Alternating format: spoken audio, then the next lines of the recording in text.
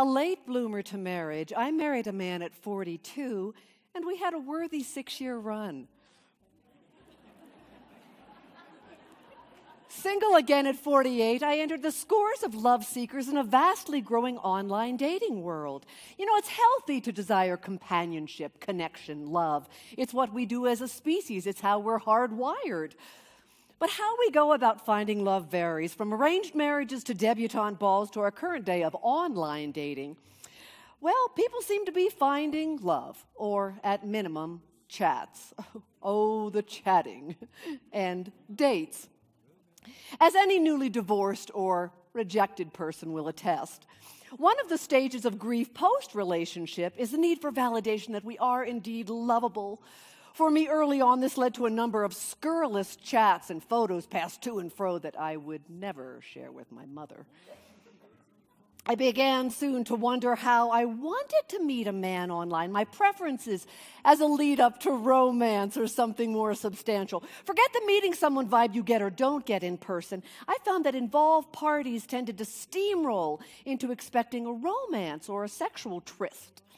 To me, major steps in protocol and discernment were skipped in avoidance of courtship to really learn about one another.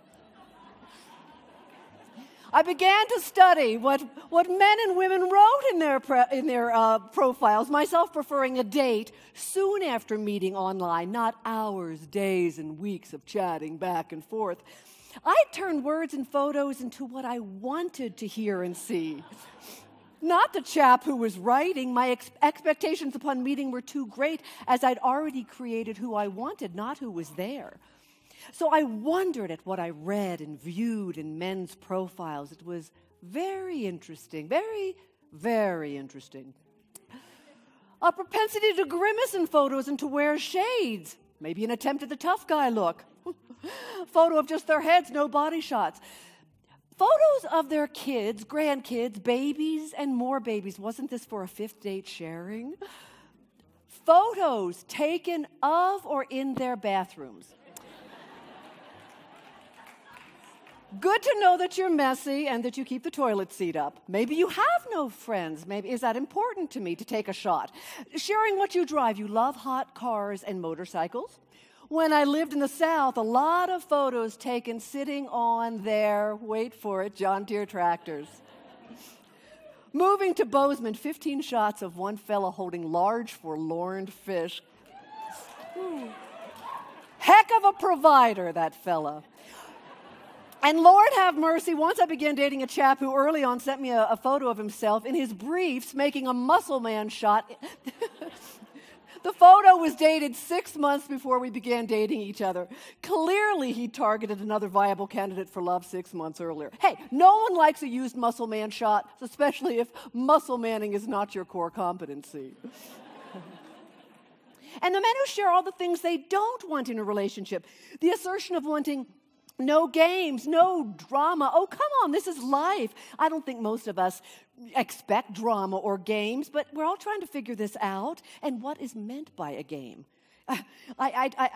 Proper etiquette. If someone winks and comments on your profile and you find that you have nothing of interest, is it rude to not answer back? I once told a fella that I didn't feel we had enough in common to continue, and he yelled at me, said, "You don't even know me," in all caps. "You don't even know me, Missy." Whoa, tiger.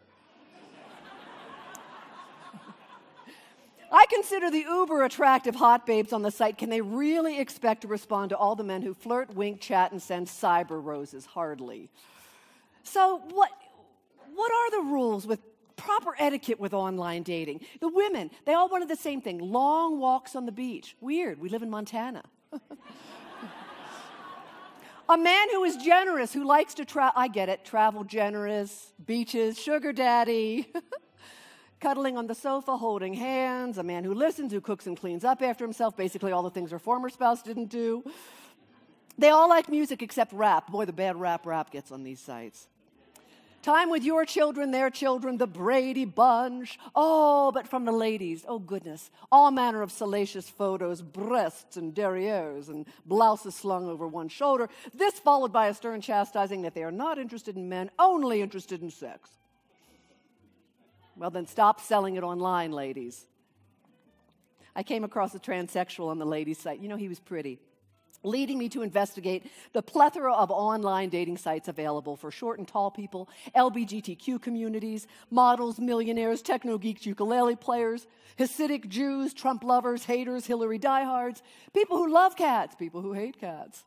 Oh, that reminds me, one gentleman asked me quite directly after the first cyber hello, "After reading your profile, I think we have a lot in common. I, too, am a business coach, hike and ski, travel, and though I have children, they are grown.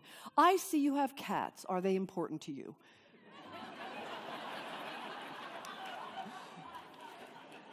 If so, best wishes. My response, "Are your children important to you?" They're sites for folks with fetishes, scrapbookers, little people, and for folks wanting an affair.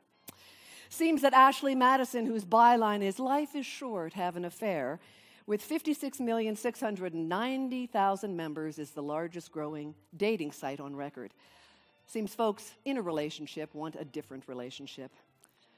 How to find love, keep love, and love what you have. I think I prefer the old-fashioned way of meeting someone, getting a sense of his vibe, his humor, looking for a twinkle in his eye. But until I feel that overwhelming zing of attraction, connection, and timing, I've decided to be content with my beautiful world and that I have a fond four-footer who shares my king-size bed. Thank you.